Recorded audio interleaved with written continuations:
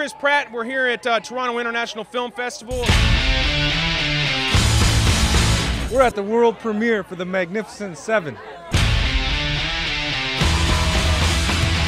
This has been like my good luck charm. Training Day was here and Equalizer was here, and it's been good to me, so it's a big deal. The opportunity to work again with Antoine, the Cowboys and Indians, you know, to ride a horse, to shoot guns, great cast, wonderful actors, good script, all of the above. You know? This is an explosive story of redemption. The Magnificent 7 is about a town in the old American West that gets overrun by bandits, and the town sets out to find some bounty hunters, some gunmen to defend themselves.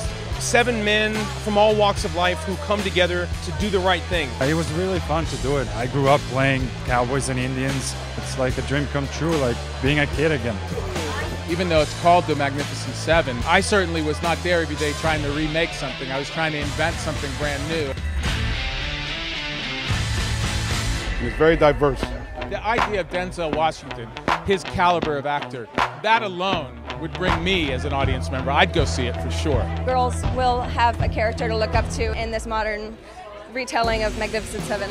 Antoine Fuqua film, so it's very visual. He's a great filmmaker. I had a really good experience with those amazing actors like Denzel, Chris Pratt, Ethan Hawke. It was fantastic. I think it has everything you need. I think Denzel Washington in a Western is an event, and I would go see it. And Antoine Fuqua is a hell of a filmmaker. It's fun.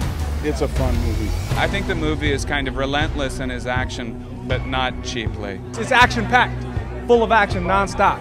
If you go see it, you'll be glad you did. It's incredible. It's just a great ride for everyone.